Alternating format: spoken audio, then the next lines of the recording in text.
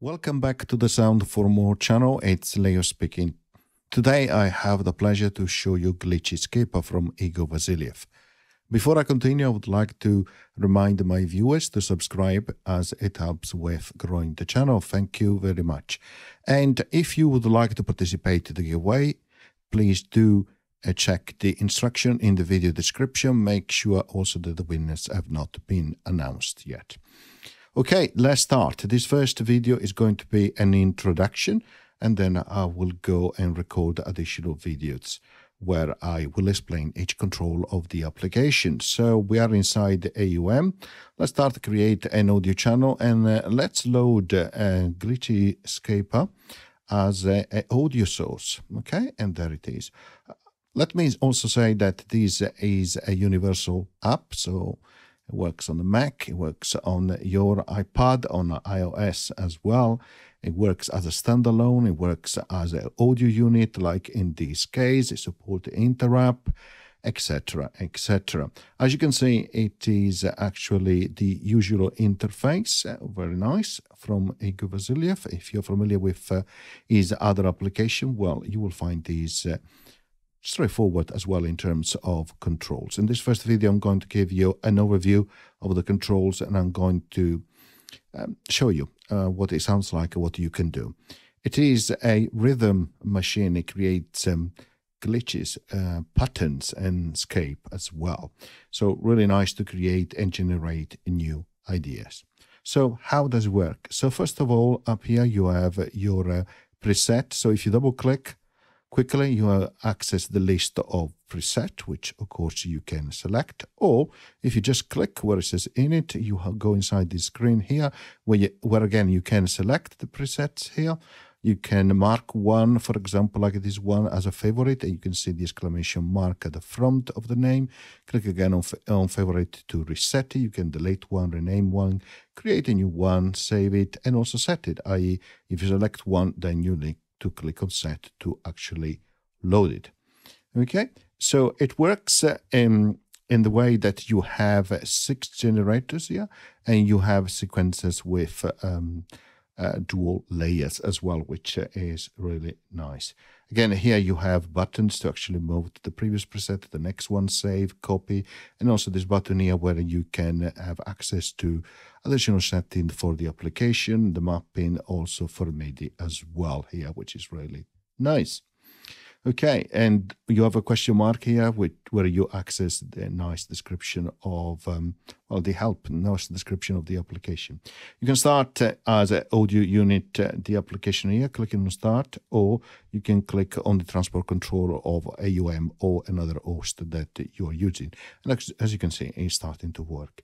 Here you see in the middle, verticals section. The one on the top, on the left hand side is your output, and then if you click here on the arrow, you can move to the next one, which is your input, and then if you click again, this is cycles between input and output. If you're using the standalone version, you will have a button up here for BPM, and when you enable that, you see the BPM settings actually here. That is why in the description, in the help, it says that it switches between input, output, and also BPM. But of course, in this case, I'm using it as an audio unit, so you don't see the BPM because the BPM are actually mandated by the host in this case.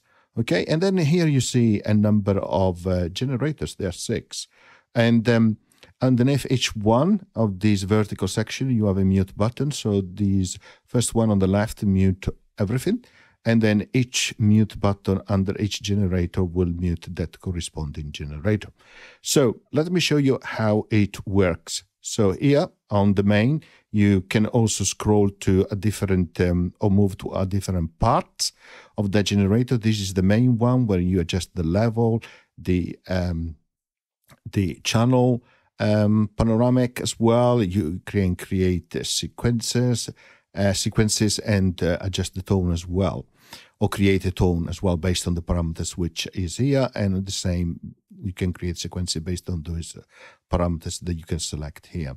Then you can move to other part of the generator. This is the sequencer part with different parameters, then the tone part, and then the glitch part, the space where you can add also effects. And then, of course, you go back to the main one.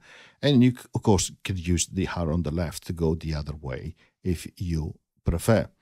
Okay, and in terms of controls, it works as other applications. So in this particular case, you have you are acting on the internal, on the external control, which is the level. And then you can one single click and you go inside the second parameter where you can adjust the channel left and right. If you double click quickly, it will reset that. If you click only once, it moves to the external parameter, the one which is posted here on the left hand side. Okay, so let's start. And now you don't hear anything because the volume by default on the init preset is down to 0. It says -100. So let me adjust the up.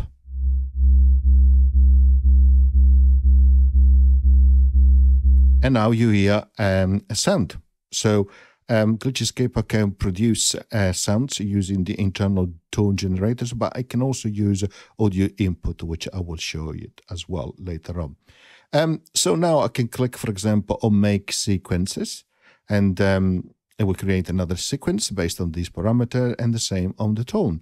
The tone has parameters which also depends on the sequences, so is recommended that you first create a sequence and then you create a tone. So let's try a bit. Unmute.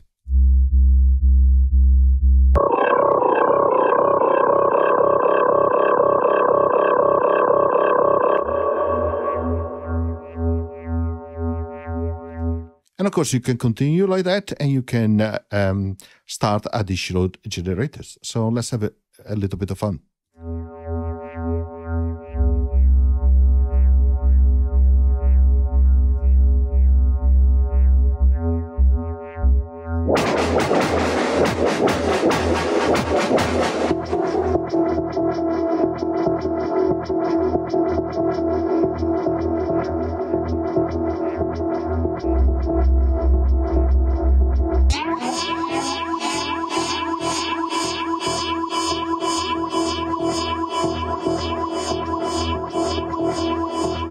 So as you can hear, you can create very interesting ideas. So this is how you use it in practically using the internal generators, okay?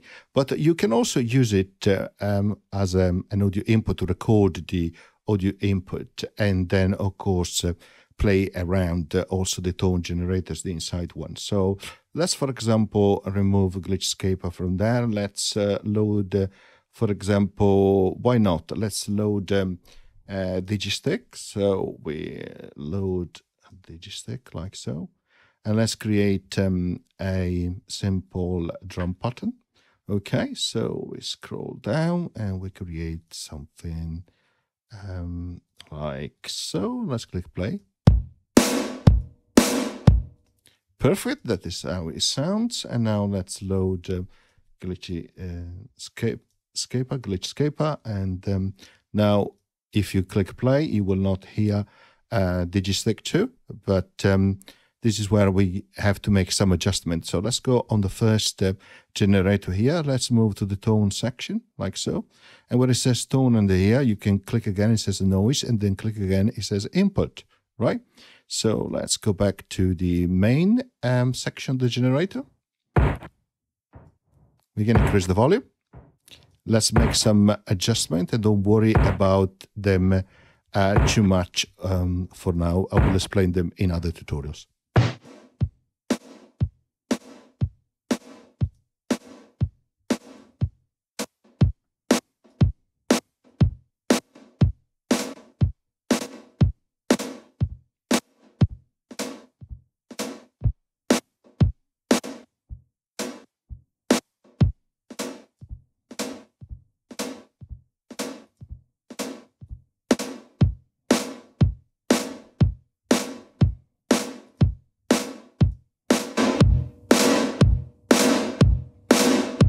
And there you have it. You have the input coming from Digistick 2, which is going through the first tone generator. Okay, but in this case, instead of using the internal tone, we're actually using that rhythm from Digisticks. Now let's add some other generators using the internal sound generators. Okay.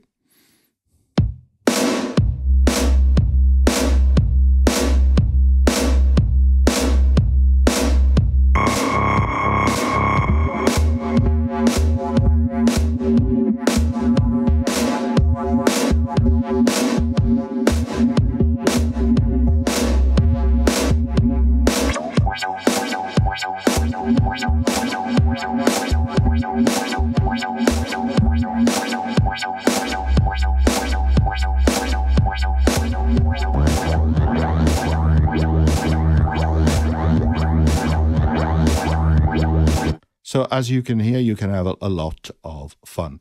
Again, I will explain each of the different controls as I go along through the tutorials. I hope you enjoyed. See you next time. Bye.